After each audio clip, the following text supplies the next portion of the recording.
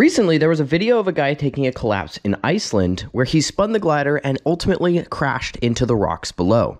In today's video, I wanted to discuss the mistakes that were made that led to that collapse happening, the spin, and ultimately what led to him landing in those rocks. I want to make it clear that this video is just for educational purposes. I'm not making this to criticize the pilot, nor do I wish any ill intent on him. I'm super glad that he was okay. He did sustain injuries, but I hope him nothing but a successful and fast recovery. With all of that being said, let's get started with the video. The first thing I want to do is I want to analyze the situation. So starting off, the pilot is flying around in Iceland, which is a beautiful place to go paramotoring and full of incredible geological formations. Now, the incredible geological formations, to me, means several things. Number one, that means cliffs, that means mountains, that means rocks, that means anything where there is ground coming up out of the ground, like a mountain. Now, the reason that large geological locations are an important thing to point out is because things like mountains, cliffs, rocks, trees, houses, buildings, anything produce what's called rotor. And rotor, for those that are unaware, is the spinning, twirling, whirling air on the lee side or the downwind side of an object. The way that we describe that in our training school here at Backcountry PPG is a rock in a stream analogy. If you put a rock in a really smooth, calm stream, you're going to notice that the water downwind of that rock is going to be swirling, twirling, and white for quite a ways down the river. Now, the same thing applies to every single object in the sky, including yourself. The air, as it blows through you, is going to get disrupted, and the air downwind of you is going to be very turbulent for a ways until it spoons out. Now, back to the exact situation. Here, the pilot is flying on the coastline of Iceland. Now, the reason the coastline is important is because more often than not, on the coast of anything, on the waterfront of anything, on the ocean, there's going to be wind. This is usually because the ocean is a smooth, large body of water that produces smooth, steady air blowing into the shoreline. Now, that's important because we can take from that there's probably wind blowing onshore from the water. The reason that single piece of information is important is because if we now look at where the pilot was positioned in relation to the object that he was flying around and the wind, we can see that the pilot is flying right into the rotor of this object, right? So the pilot is flying around on the beach. He's flying around on the coastline of the water with some wind, and he flies right into the rotor of an object. So that right there is the reason that the pilot found himself in this situation. Now let's take a look a little closer at exactly what happened when he took the collapse. Okay, so we know the pilot flies into rotor. Let's see what happens. He starts going into rotor, he takes a small tip collapse, and then all of a sudden, boom, he takes a full 50% collapse right here. We can see right here in this frame that the right side of the wing, probably more than 50%, just a little more than 50% of the wing has collapsed. Now, there's two ways to react to this. The first way you can react to this is, oh crap, everything's going to fall out of the sky. The second way you can react to this, which is the better way, is, okay, half the wing is no longer there, but the half that's flying is still flying. Let's just keep flying the open side. The correct reaction in this moment and the correct inputs in this moment is not to try and recover the closed side, right? It is not to hammer really hard right brake. The correct input when you take a collapse like this is to weight shift to the high side, right? Weight shift to the left and fly the left half of the wing to keep that side of the glider flying. As long as there's part of the wing flying, your job/goal should be to continue to fly the open part of the wing. The wing naturally wants to recover, right? This glider naturally wants to be flying. The glider wants to be inflated with air.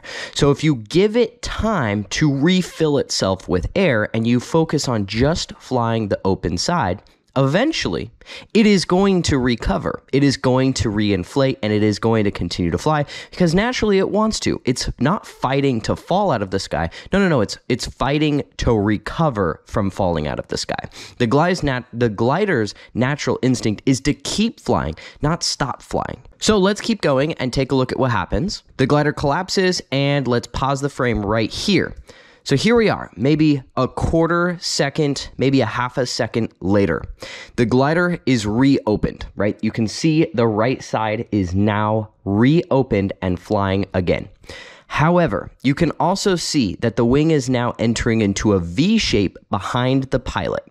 The pilot had applied very, very hard right brake in this moment. And that very hard right brake had stalled the half that had collapsed.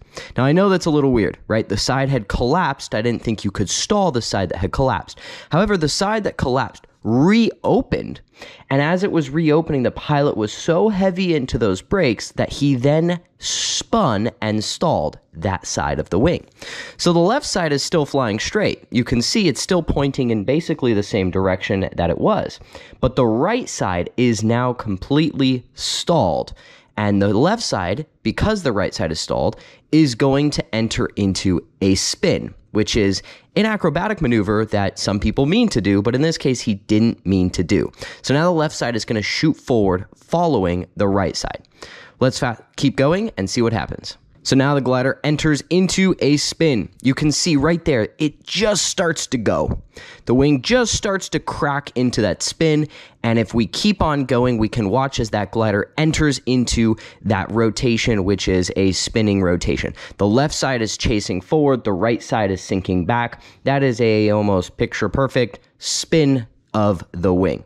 Now, there's a big difference between spin and spiral. Okay, in this situation, the glider was spinning, which is a negative maneuver. It was not spiraling, which is a positive maneuver. A spiral is when your glider is fully inflated and you turn really hard, getting it pointing down towards the ground. A spin is when you stall the wing and spin the glider in the stall. So the pilot had applied very hard right brake upon collapsing the wing. He had recovered from the collapse, but instead of just recovering from a collapse, he then entered into a spin. He now was no longer recovering from a collapse. He was recovering from a stall, which is a totally different thing. It's a totally different beast. Recovering from a collapse just simply means flying the high side and reinflating the collapse side. Recovering from a spin means recovering from a stall, which is working those hands up, getting the wing to shoot forward to refill of air, and not exiting off axis, causing yourself to go into a big collapse.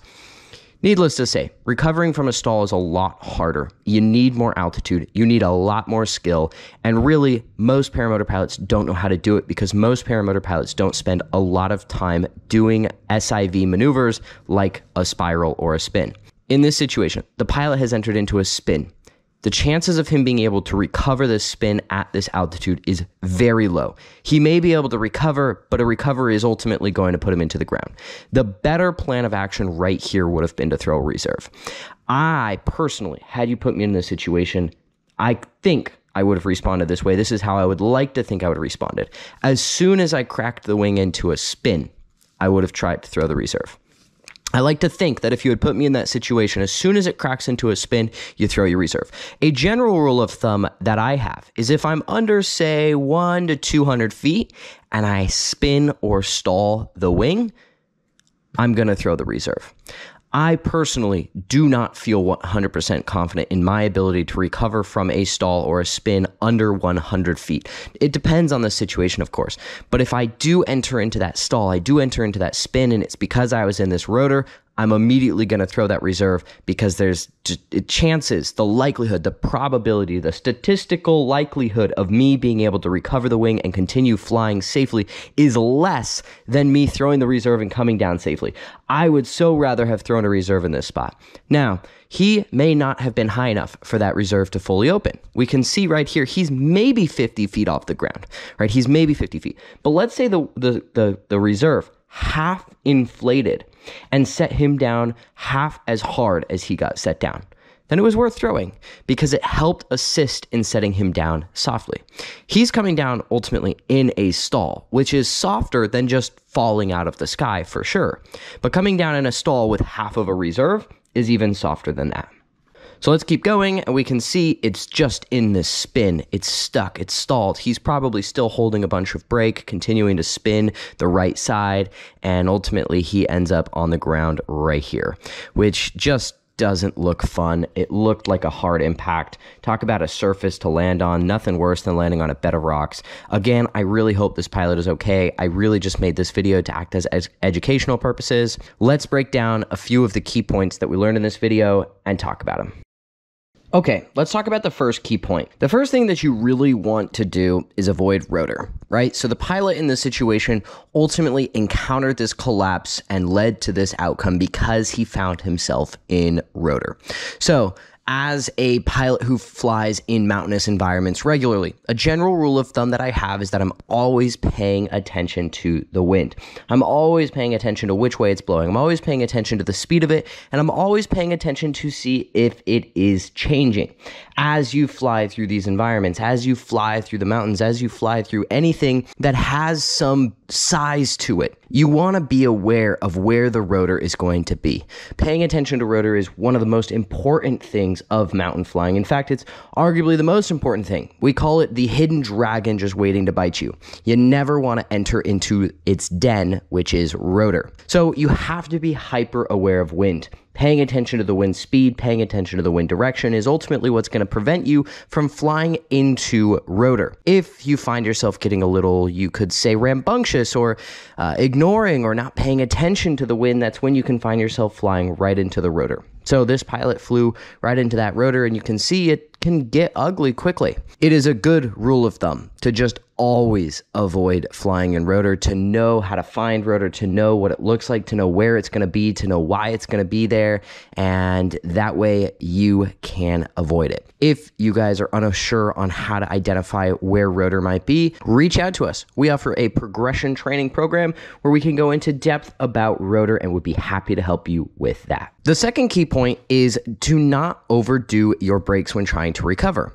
So this pilot took a collapse. He overdid the right side brake, and instead of recovering from just a collapse, he ultimately entered into a spin, which was even more difficult to recover from, and he was unable to recover from it.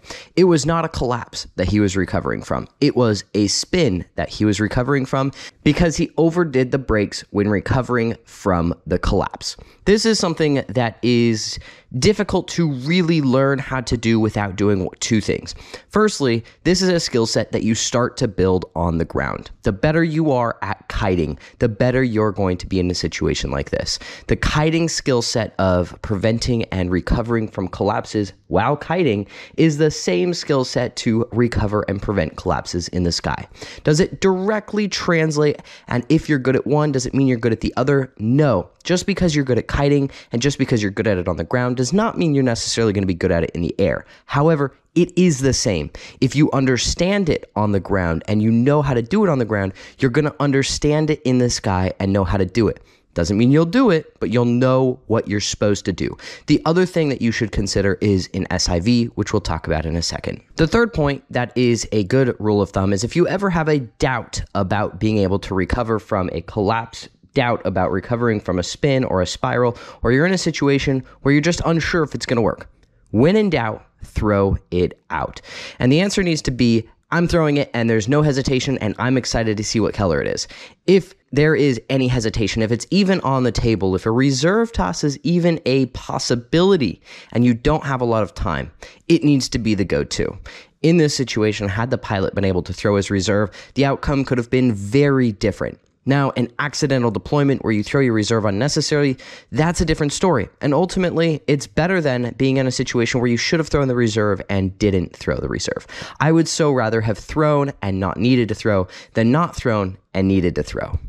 The last point that I briefly touched on is an SIV. An SIV is a simulated in-flight maneuvers clinic that you do over water. This is something that in the paragliding world, most everybody does, but in the paramotor world is often overlooked. I personally spoke against going to SIVs and didn't find them valuable enough for the average paramotor pilot. I then attended an SIV and have changed my mind on SIVs. I think an SIV is absolutely something any pilot over 50 hours should attend. You should really go to an SIV, especially if you are an adventurous pilot, as I would say, especially if you're a pilot that's going to find themselves in environments like this pilot did. big geological formations, big mountains, big wind, big rotor, big everything. If you're going to find yourself in environments like that, it is critical that you understand how that glider handles in those collapses, the possible outcomes, all of the possible situations, and how to safely recover from them. I was extremely humbled when I went to my SIV this year in July. I went to Max Acro Paragliding. I would highly recommend them. And no, they're not paying me to recommend them. They don't even know they're getting this plug. I just really enjoyed my time there, and I learned so much about how that wing handles collapses, auto rotations, spirals, spins, helis, stalls, everything that a pilot may encounter in the real world. We were walked through in a very safe, step-by-step environment, and it was an incredible learning experience. I realized how little I knew despite thinking I knew so much. That's often what bites most pilots. I would highly recommend you go to an SIV. I think it's worth considering. If you are a pilot that wants to do these more adventurous type flights, please consider going to an SIV. All right, guys, as a wrapping up thoughts, I just wanted to hop on here again to make this educational video. I just wanted it to be this thing that we could talk about and learn from. By no means am I criticizing the pilot in any way, shape, or form. I hope he has a speedy recovery, and I know I've already mentioned that several times, but I really do mean it. I just wanted to come on here and see what I saw as an instructor and somebody with a little bit of experience in this situation. Thank you guys for watching. Please subscribe to the channel if you liked these videos. More videos like this are going to come in the future. If you are interested in learning to fly a paramotor, we do offer a 10-day training course in Salt Lake City, Utah. Visit backcountryppg.com to learn more about that. Again, thank you guys for watching, and I'll see you next time.